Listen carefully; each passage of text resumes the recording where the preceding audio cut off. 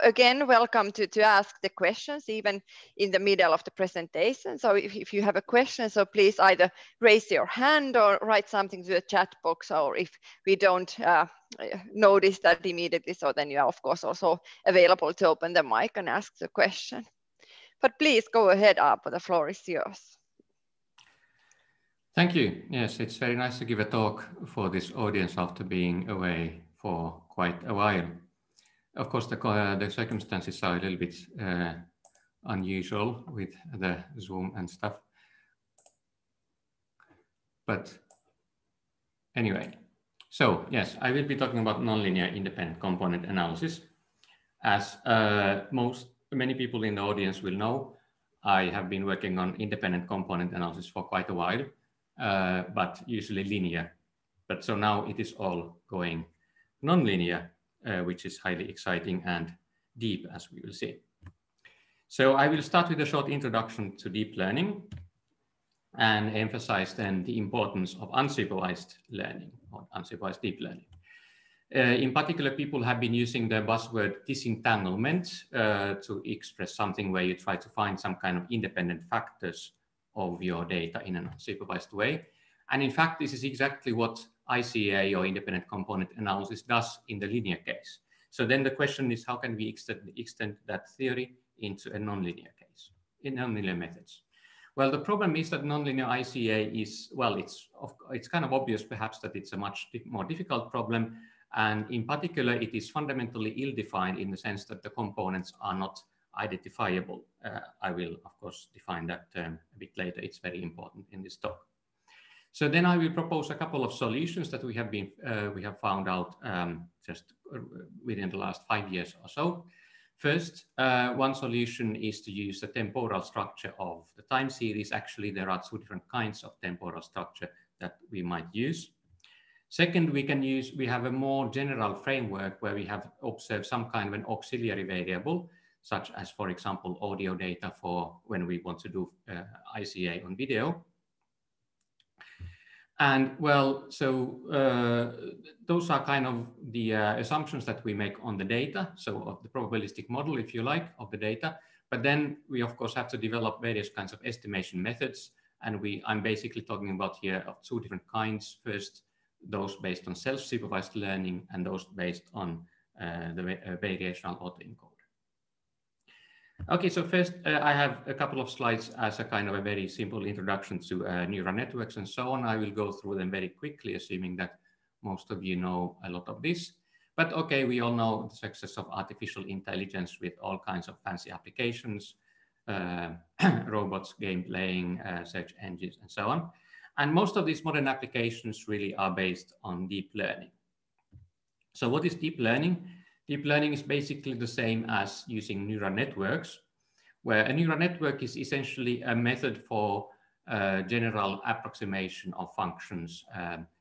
It can basically it can approximate highly general functions even in high dimensional spaces. So it's based on a kind of a hierarchical structure where each layer in a network basically makes a linear transformation of its inputs, and then those go through some scalar nonlinearities. For example, this famous ReLU nonlinearity. And okay, so that neural networks are basically fundamentally a method for approximating functions, but then you combine that with learning by introducing various kinds of statistical objectives, for example, a least squares criterion for regression. So when people talk about deep learning, then basically they mean that, first of all, they have a neural network, and then it has many layers, which is why they call it deep. And then there's supposed to be some kind of learning happening there. So the idea being that, well, if you have just enough data, you can basically learn any kind of an arbitrary input-output relationship. For example, you input images and the neural network outputs categories, recognizing what is in the image, or it can predict the future when you input the past and say that the target is the present.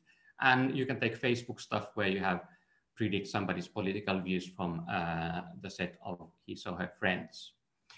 So the present boom was basically started by this famous paper by Krzyzewski, Sutskever, and Hinton in 2012, where they were doing object recognition in images. So it can tell, the neural network learned to tell that this here in this picture there's a car, in this picture there's mushrooms, and even more detailed information. Okay, but that is all basically supervised learning in the sense that you need category labels. So you have input like images, for example, and then the outputs, the desired outputs or targets, like what is in the image. Is it a cat or a dog or whatever? But it may be that these kind of labels are very difficult to obtain. You may need like human annotation. Humans may need to actually tell you what is in the images or whatever the target may be. And that may be very expensive. And there are also many cases where the labels are simply very difficult to get. You may get some labels, but they are not particularly informative, maybe very noisy and so on. So this brings us to the question of unsupervised learning. So what if we only observe a data vector X, typically assumed to be typically formalized as a random vector X, multidimensional random vector, but you have no label or no any target Y. So you just input these X's to a neural network, but you don't know what the output should be like. For example, you have just photographs, but no labels, no information about what is in the photographs. And unsupervised learning is basically a very, very difficult problem, much more difficult than supervised learning. I think everybody agrees on that. And it's also largely an unsolved problem. I gave a talk in the colloquium a couple of weeks ago, or maybe a month ago, where I was talking about the fact that, well, there's many different kinds of, actually, I think you can divide unsupervised learning into many different kinds of problems, many different subfields. Well, I will not go into those details. This time, I will just talk about one particular thing, which is independent component analysis. So to introduce ICA, well, I'll go back in history to linear ICA, which was a subject of intense research by many people, including myself, in like around 2000, or well, in the 90s and around a bit after 2000 as well. So the idea is that, well, we have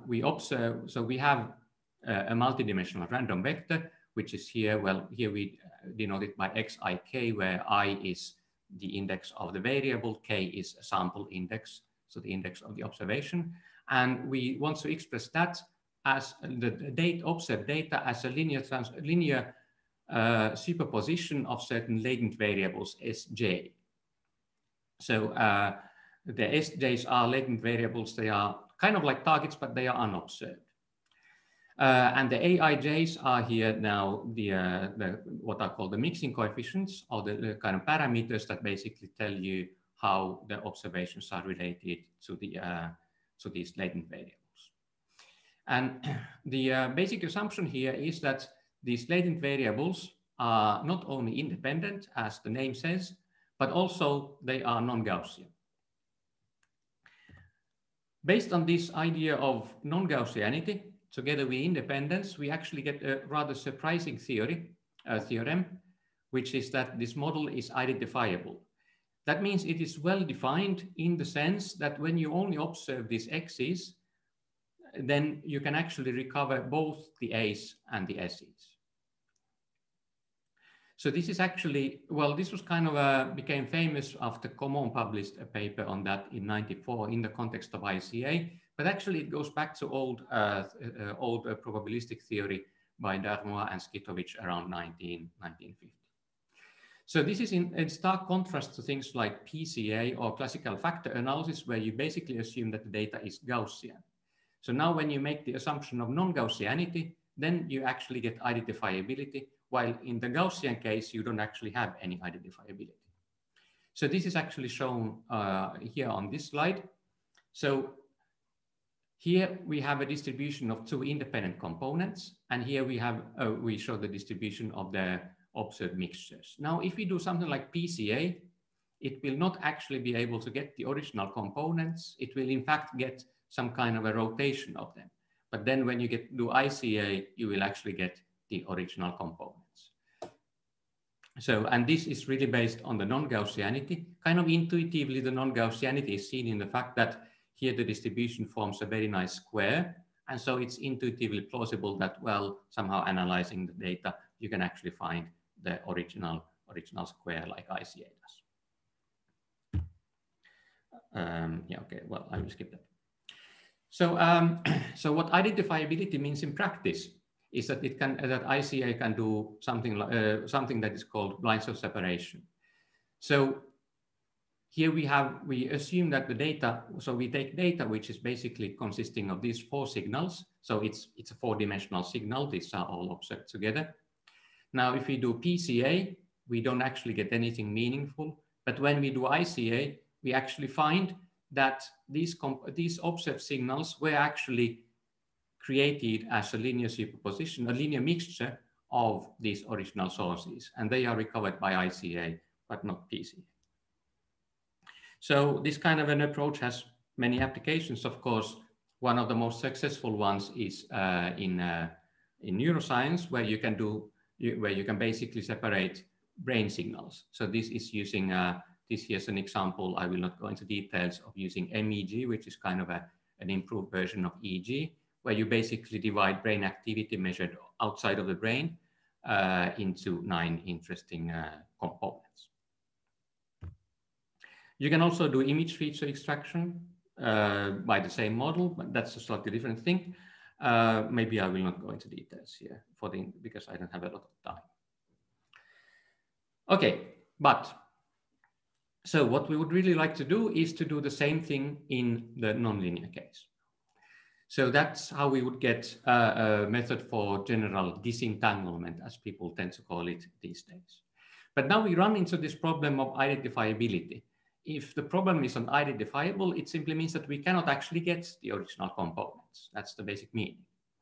And that is exactly what happens if we simply define a nonlinear ICA model completely straightforwardly by replacing the linear mixing by a nonlinear mixing. So we say that each of the observed random variables is some arbitrary nonlinear function of independent components S1 to Sn. We kind of revived that proof of non-identifiability in 1999, but again, it kind of goes back to Darmois around 1950, the same Darmois. So here's an illustration. So we have, again, 2 independent components. Here's a scatter plot of the data, and the color here is purely for the purposes of illustration. Now we can take a nonlinear mixture of these 2 random variables, and we get something like, we can get, for example, something like this, which is clearly a very nonlinear thing. And we can actually get, by a certain method I will explain next, we can get 2 components which are exactly independent and have exactly the same distributions as the original data, as the original latent variables. But clearly, these components here are not at all the same as the components here, as you can also see by, especially you can see that by the color coding, there is no real match between them here in the original sources and the estimates. So what happens is that, okay, Darmois actually showed, proposed a constructive method that shows the impossibility or ill-definedness or unidentifiability of nonlinear ICA. So the construction goes as follows. Assume we have 2 random variables, x1 and x2. What he showed is that you can always construct a nonlinear function, g, of x1 and x2, such that the output of this function, denoted by y, is independent of x1. That is actually obtained by simply taking the conditional cumulative distribution function of x2 given x1. Now, this is because, well, as you may know, when you put a random variable through its cumulative distribution function, it will have a uniform distribution. Now, here what we are saying is that conditionally on x1, x2 should always have a uniform distribution. What that means is that the distribution of x2 does not depend on x1 anymore, and that is the very definition of statistical independence. So now, using this construction here, what it means is that we could simply say that x1 is one independent component because we can have another variable y, which is independent of that.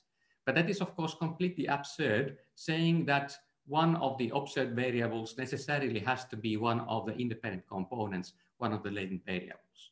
So that shows that the problem is ill-defined and the components are not identifiable. Well, maybe you need a little bit more thinking to prove that it's unidentifiable, but that's the basic idea. Now, in the case of linear ICA, non-Gaussianity is, of course, a very important concept. As I said, that's kind of the key to having identifiability. But it's easy to see that in the nonlinear case, non-Gaussianity has kind of no meaning at all, because if you just make, you can always make some nonlinear transformation h of x1 to obtain, so that this transformation has any distribution you ever like, as non-Gaussian as you like. So non-Gaussianity in itself cannot have any utility here either. So the nonlinear case is very different, much more difficult from compared to the linear case. And in fact, the illustration I showed on the previous slide with the sources, the mixtures and the estimates was exactly obtained by this construction by Darmois. Okay, but there's no need to despair. Maybe there was need to despair in the last century, but now we actually know that there are solutions.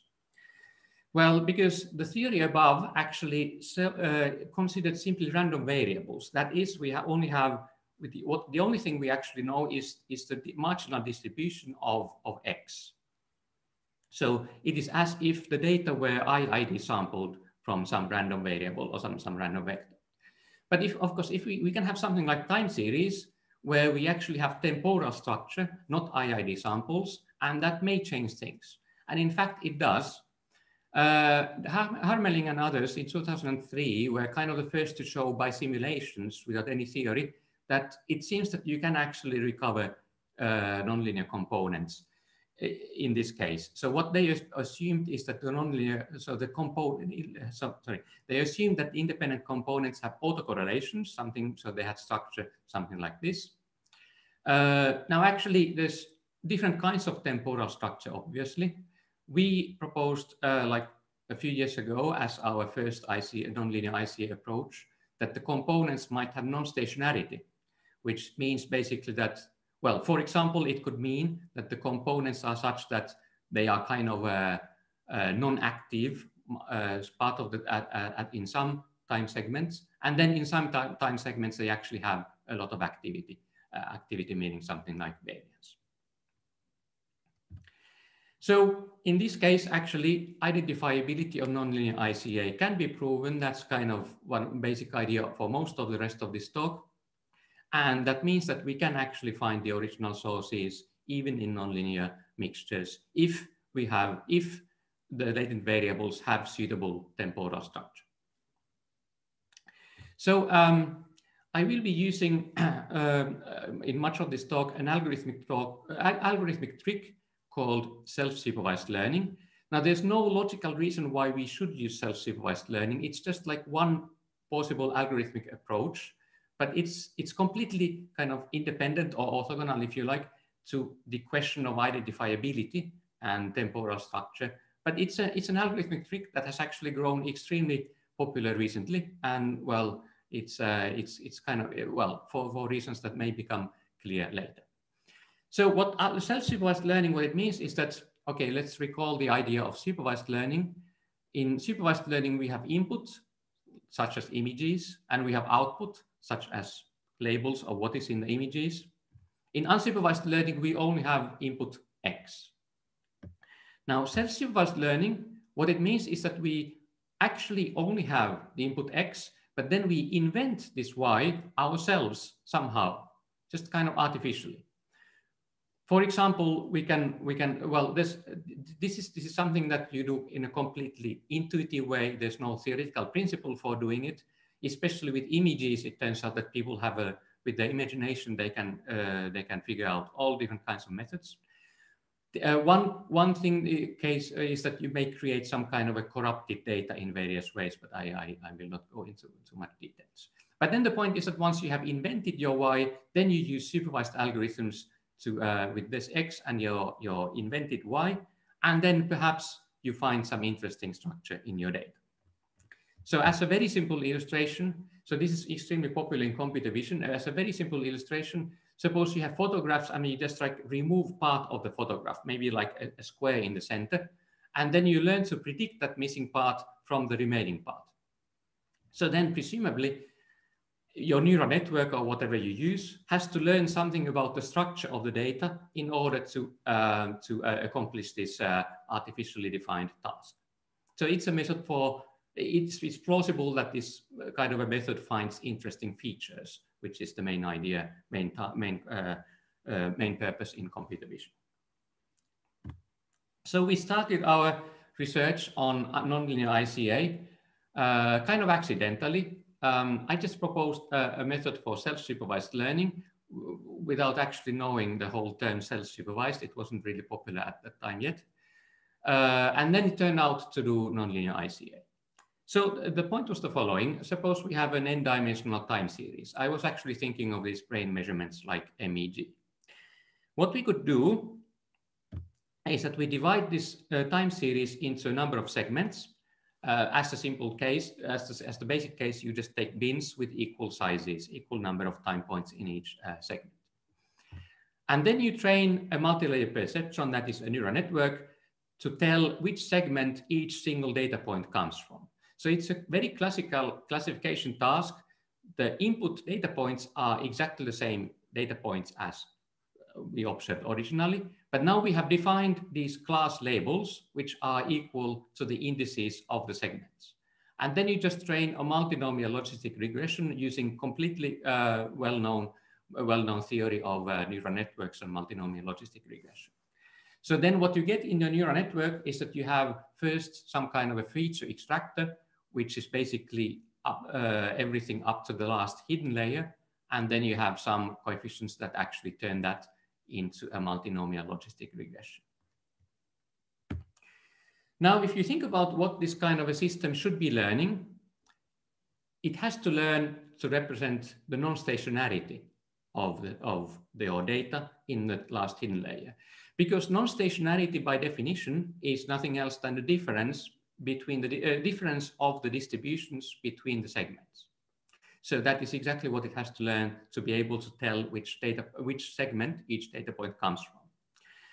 But there's actually no, well, now thinking that this could actually do nonlinear ICA sounds like completely wishful thinking. There's no logical reason why it should happen. And actually it was kind of a great surprise to me that you can actually prove that this kind of a system does nonlinear ICA under certain constraints. So we have a theorem.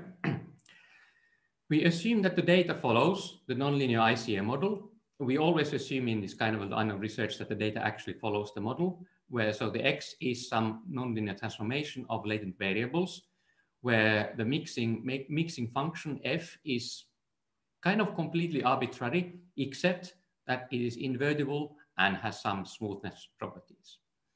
And now importantly, we assume that the components are non-stationary. For example, they could have this kind of a bursts invariance as I showed in a previous slide. And then we assume that we apply time contrastive learning that I just described on this data using a multi-layer perceptron or neural network where the hidden layer has the same number of units as last hidden layer has the same number of units as observed data, which is actually the number of observed data variables equals the number of latent variables. Then what we can prove is that TCL will actually find, it will converge so that the squares of the original components are equal to some linear transformation of the outputs of the hidden layers, where the squaring is like element-wise. So what it basically means is that TCL kind of demixes the nonlinear ICA model up to a linear mixing. So it solves the nonlinear ICA problem up to a linear mixing. But then, of course, this linear mixing can, under certain assumptions, be estimated by ordinary linear ICA. So the only thing that's kind of rests undetermined is this squaring. Now, if you wonder why it is squaring, it is actually, oh, sorry, I'm missing one word on this slide. I'm assuming in this particular version, I'm assuming that the data is Gaussian where with non-stationary variance. So the squaring comes from the Gaussian probability density function. In general, it would be some other scalar function. So we have proven that TCL finds the components up to some simple indeterminacies. So that is actually at the same time a constructive proof of the identifiability of the model itself. So even if you don't like this algorithm, and we actually have many alternatives to this algorithm, well, the main thing here is perhaps that we have actually proven the identifiability of the model. So we have shown that the model, the whole estimation problem is solvable. Now, if you want to have an intuitive explanation of why this might work, well, you can think of it in the following way. This logic here does not follow the self-supervised learning. This is just kind of a more abstract logic. Now, when we have non-stationary data, we can basically say that the components that you obtain should be independent at every segment, even in principle at every time point. So you actually get many more constraints than in ordinary ICA, where you would just say that the components, their global distribution they have to be independent. So you get many more constraints, and that is why it's plausible that you actually get a unique solution. Okay. So then we continued on this line of research, kind of using our imagination to figure out other kinds of self-supervised learning methods. So self-supervised learning methods are kind of found that you just use kind of completely intuitive logic to find all kinds of imaginary labels that you might impose on your data. Imaginary kind of artificial supervised learning problems, and sometimes it turns out that they actually do something useful. So we were kind of lucky in the sense that it was kind of easy to figure out another self-supervised learning method that also does something like nonlinear ICA.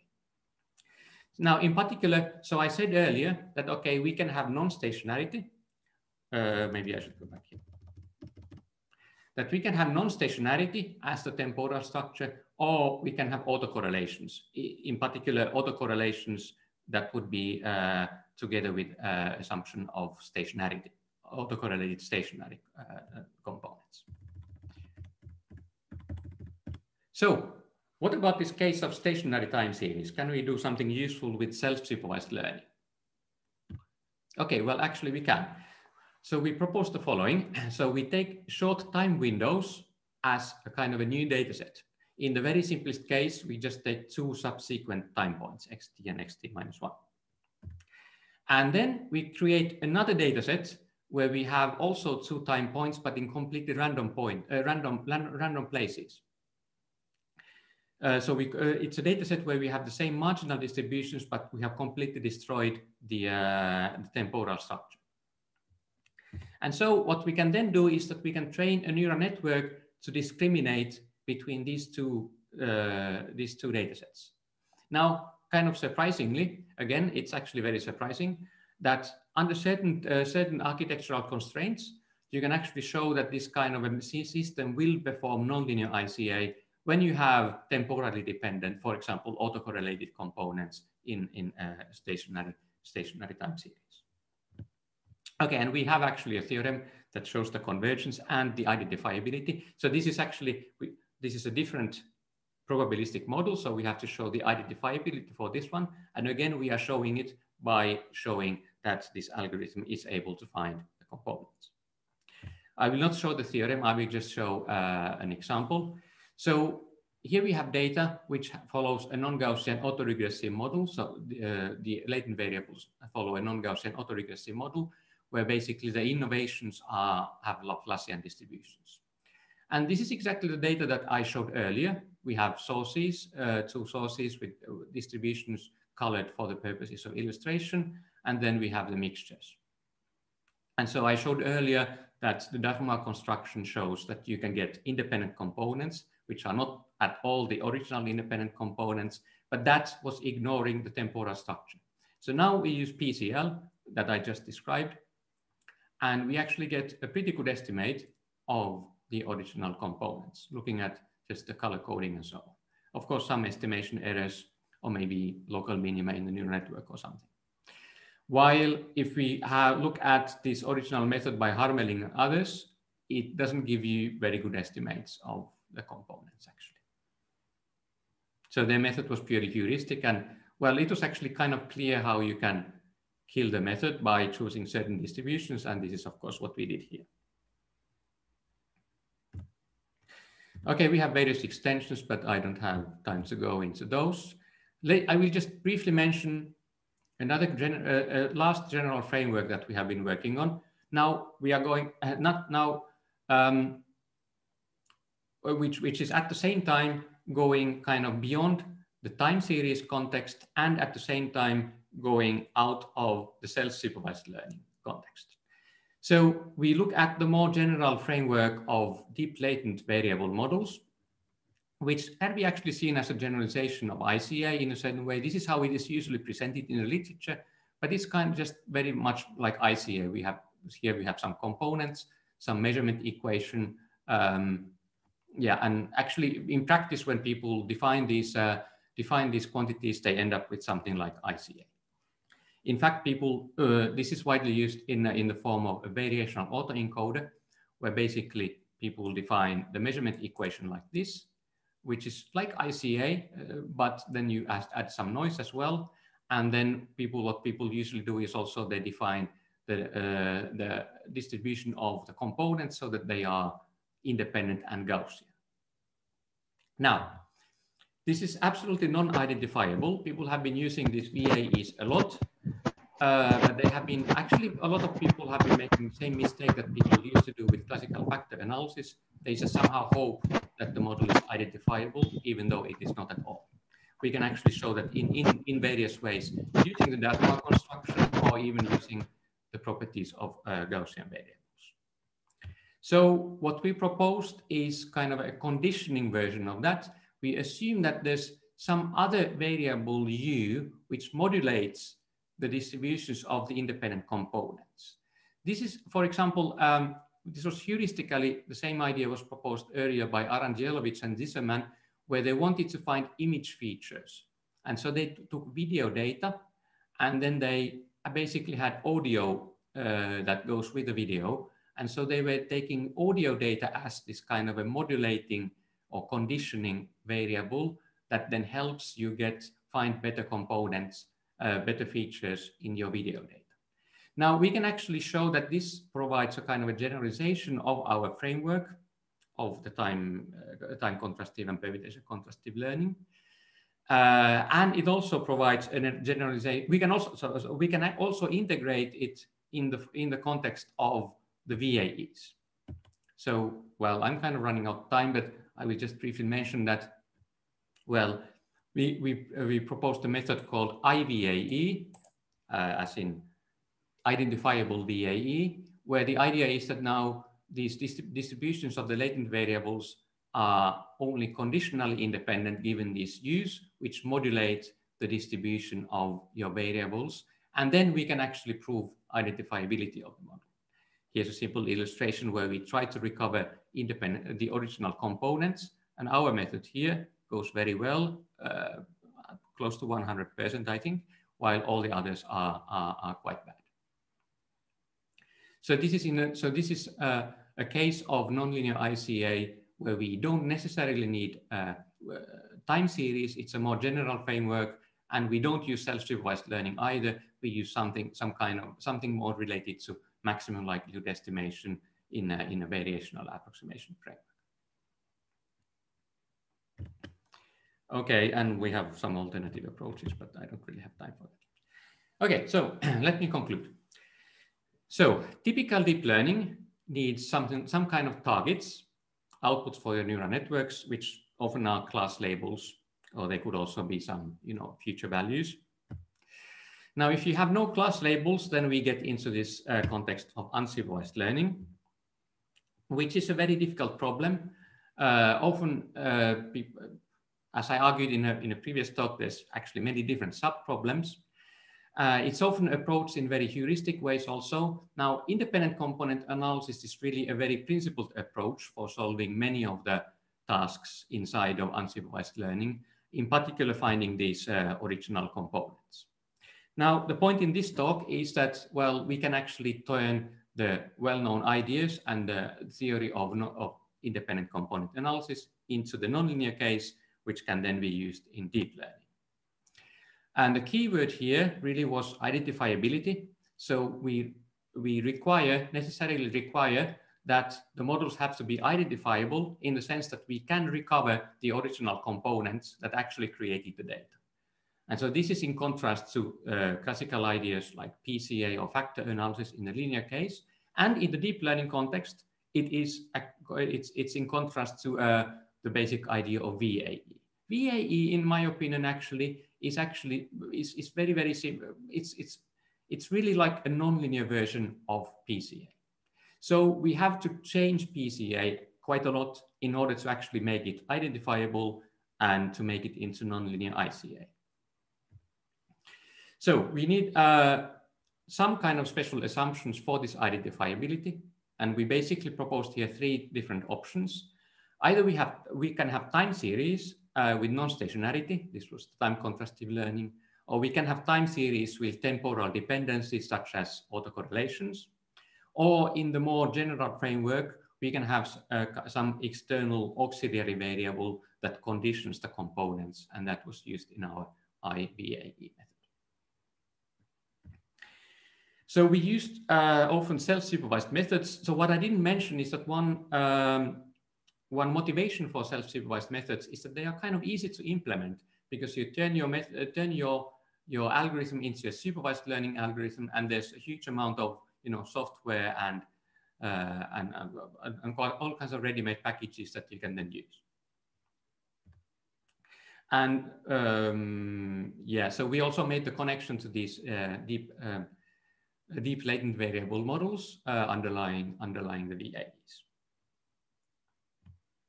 And so kind of the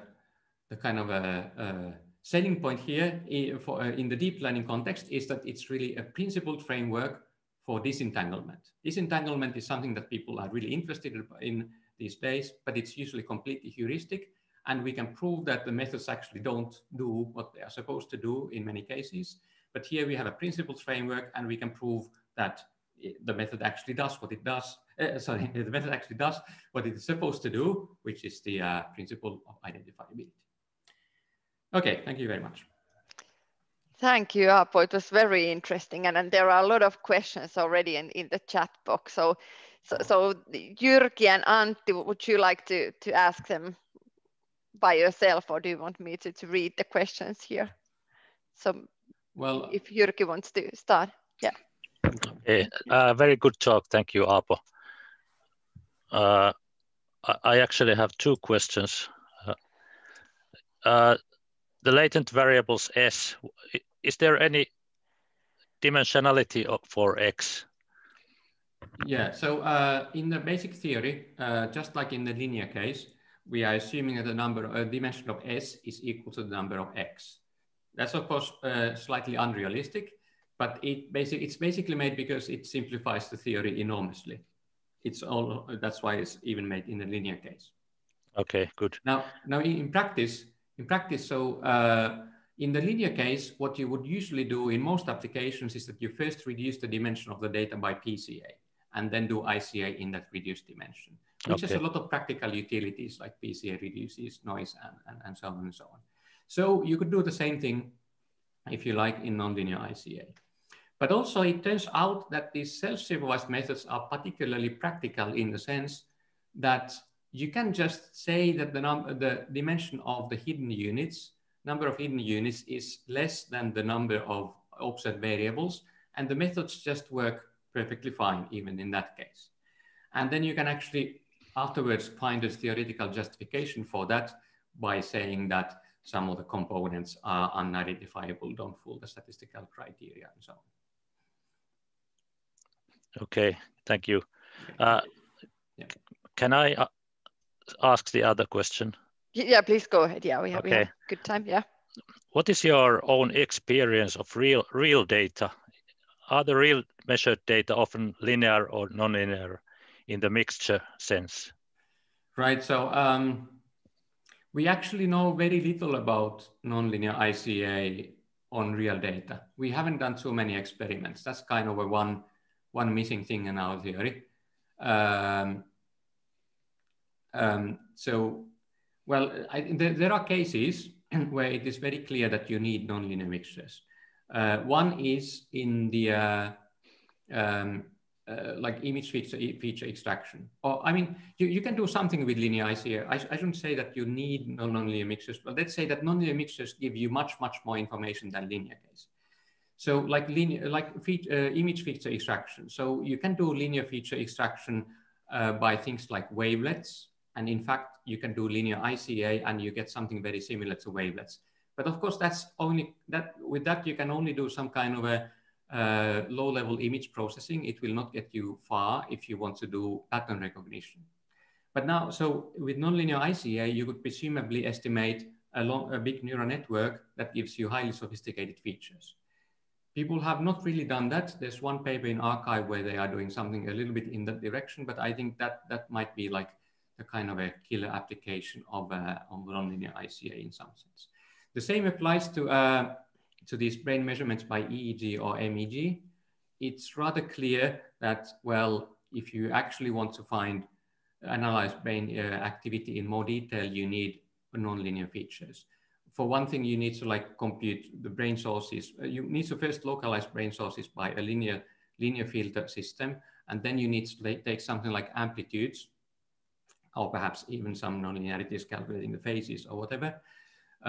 So it clearly, also in that case, a linear analysis is simply insufficient. So that's what I would say that well, I suppose basically what I'm saying is that when you have really complex data, you definitely need nonlinear analysis, but we don't really have yet like experimental support for that too much. A little bit also in the MEG case actually, but not much. Okay, thank you. Yeah, and then there's Antti. Okay, sorry, Antti said that he can't use the audio, so then I'll ask Antti's question. How sensitive would the nonlinear ICA approaches be to noise in the data? Yeah, again, we don't really know very much about that kind of stuff, at least from an empirical viewpoint. But in fact, this one approach, the IVA approach, has a noise model. So it is able to model explicitly the noise. So from that viewpoint, actually, we shouldn't have too many problems. Okay, good. Thank you. And then, well, there are many questions, so it was really interesting. So then I think Yingtang was the next one. Can you open the audio? Would you like me to read it?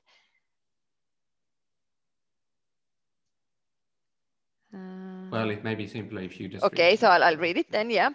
So when analyzing a given data set, how to choose which method to use, linear or nonlinear ICA? Well, I suppose the question is that, well, I suppose empirically, if I actually had some real data, I would first use linear data anyway, because it's very fast, very simple, and it's easy to use. There are a lot of software packages, and then I would see what I get out of it. In some cases, maybe that's enough if the data is kind of has reasonably simple structure or something. But then if I want to do some more sophisticated analysis, then I would go into nonlinear ICA. Of course, nonlinear ICA is much more difficult. For one thing, the theory is still not that developed, and it's deep learning, so it requires a lot of data, a lot of computation, and so on. So it can only be used if you have a lot of data, a lot of compute, a lot of time, and so on and so on. Okay, thank you. And then there's still at least Luigi and Anna. So would you like to start, Luigi? Yeah. Thanks for the talk. It was great. Yeah, one question. So do you need to get the distribution right? So you said that you need a non-Gaussian assumption on the sources, but it doesn't matter at all which distribution it is, or? Yeah, so actually, so the non-Gaussianity assumption is in the linear case. So in the nonlinear case, when we have the temporal structures like autocorrelations or non-stationarity, then non-Gaussianity doesn't actually make much sense anymore, because it's only talking about the marginal distribution, while now the whole focus is on the temporal structure. But it is true, yes, of course, there will be some PDFs basically something like, joint PDFs of time windows or something like that. And well, this is an interesting question. So in the self-supervised methods, in fact, you will learn such distributions completely automatically. You will learn, the network will learn nonlinearities that model those distributions automatically. So you don't, in principle, you don't need to worry about that.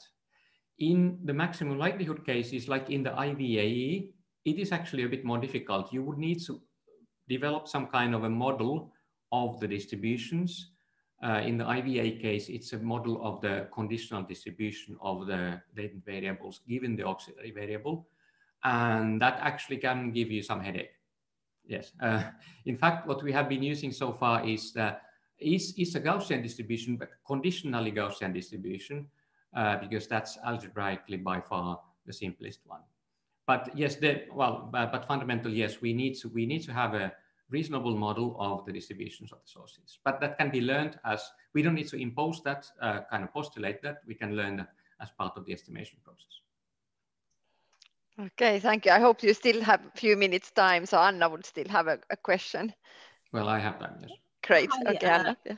Hi, so I'm data analyst, so I'm using all this for practical purposes. That's why my question is, so let's say you have some unsupervised data, so you want to extract knowledge from it, and you do, for example, K clustering, and you cluster them into groups. That's one way, or you do something else. But this self-supervised learning, what do you actually win when you do it in terms of extracting knowledge? You mean, what do you get in addition to clustering or something? Yeah, for example, if I have unsupervised data, I can do something with them. But why should I use this self-supervised learning? What additional benefits it gives to me? Well, okay. Well, self-supervised learning, of course, it can do all kinds of things. It's just like an algorithmic trick. So I think, well, if I may reformulate your question, it's perhaps more that, so if you did like some analysis into components as opposed to clusters, what would be the benefit of computing the components, where the components may be calculated in a linear way or a nonlinear way? Maybe that's what you mean, is it? Yeah, okay. And why independent component is better than principal component? Well, the independent components are better because they actually are identifiable. So they are actually the components that created your data. But okay, but actually it's an interesting question. So what is the utility of components as opposed to clustering? Well, I suppose it depends very much on your data. In some cases, clustering might work fine. If your data is simply kind of something that where the data points belong, just can be grouped into certain groups. But then, so basically, then you would be characterizing each data point by just like one index number, like 1, 2, 3 or something. That's the index of your cluster, which is kind of a very extremely simple way of describing your data, and too poor in some cases, or too impoverished, I should say. Now with components, you actually get like the values of many components for each data point. So maybe like 5 components, you get like maybe like 5 quantities for each data point that then describe different dimensions of your data points. So that is clearly like a much more richer description of your data, and therefore much more useful in many cases. Okay, thank you. Okay, so thank you so much, Aapo, and thank you everyone for listening and for the good questions. And then we will see you again next week during the next machine learning coffee. Thank you and bye-bye. Thank you.